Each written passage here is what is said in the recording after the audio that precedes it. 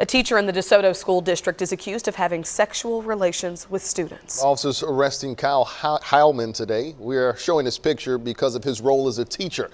Hileman was a teacher at Monticello Trails Middle School. He's charged with 6 counts of unlawful sexual relations. The crimes happened between June of 2017 and as recent as this month. District leaders say they were notified about the allegations and they started an investigation October 6th. Hileman has been removed from the district and district leaders say he will not return.